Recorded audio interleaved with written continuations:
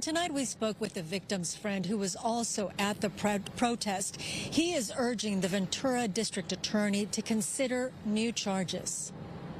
I feel it was premeditated. I feel it was targeted. John Oswax is not satisfied with the charges filed against this man in the death of his friend, Paul Kessler. So I view it as a hate crime, and that's what I would like to see the district attorney ultimately come to the same conclusion.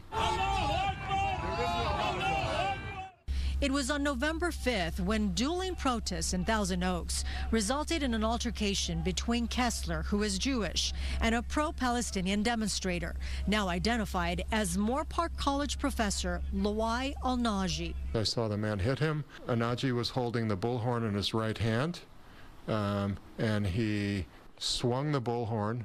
Investigators allege Alnaji caused Kessler to fall and hit his head on the concrete. Kessler later died at a hospital.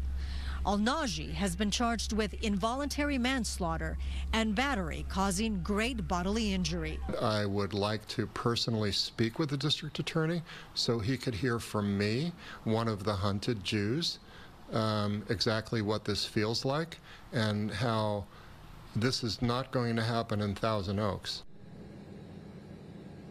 And tomorrow morning at 10:30, the Ventura District Attorney, as well as the Ventura Sheriff's Department, will be holding a news conference to discuss the case against Alnaji.